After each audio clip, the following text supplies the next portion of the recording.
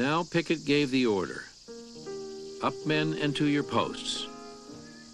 Don't forget today that you are from Old Virginia.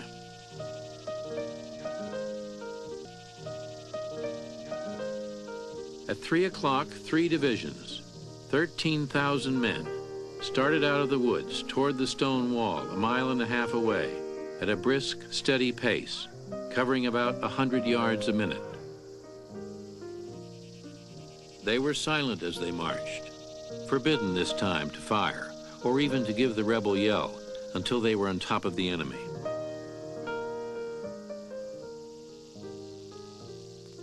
More than half a mile their front extends, man touching man, rank pressing rank. The red flags wave, their horsemen gallop up and down. The arms of 13,000 men, barrel and bayonet, gleam in the sun. A sloping forest of flashing steel. Right on they move, as with one soul.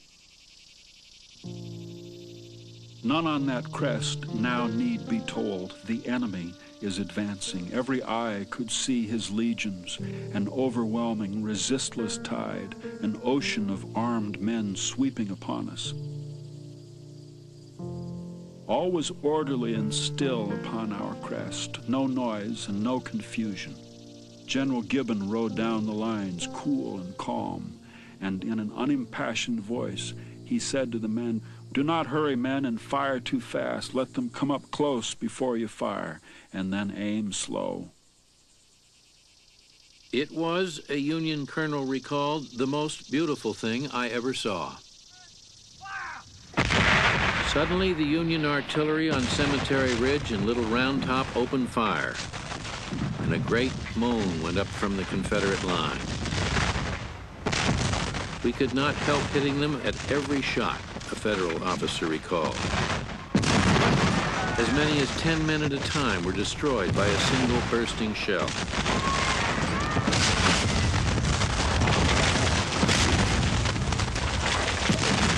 A Confederate lieutenant cried out to his men, "Home, boys, home. Remember, home is over beyond those hills."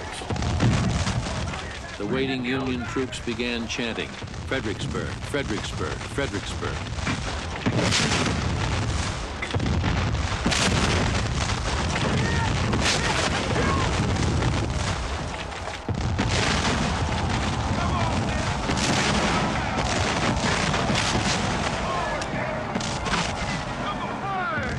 When the first Southerners came within 200 yards, Union General Alexander Hayes told his men to fire.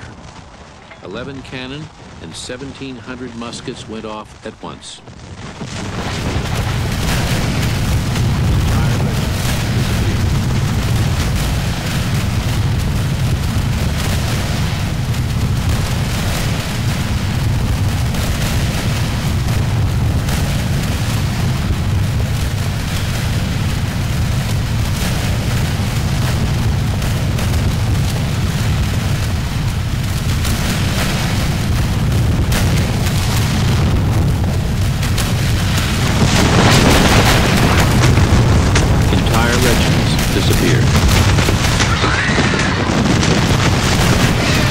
Lines were at once enveloped in a dense cloud of dust.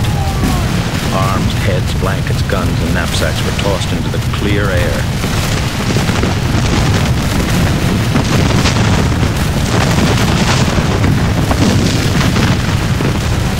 Still, the Confederates came on.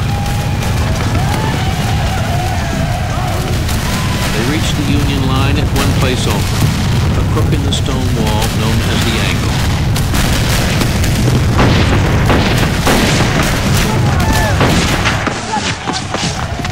Seconds are centuries, minutes, ages.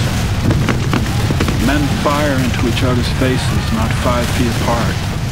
There are bayonet thrusts, saber strokes, pistol shots. Men going down on their hands and knees, spinning round like tops, throwing out their arms, gulping blood, falling, legless, armless, headless.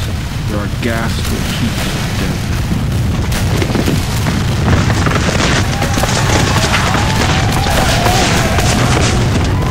to foot, body to body, and man to man, they struggled and pushed and strived and killed.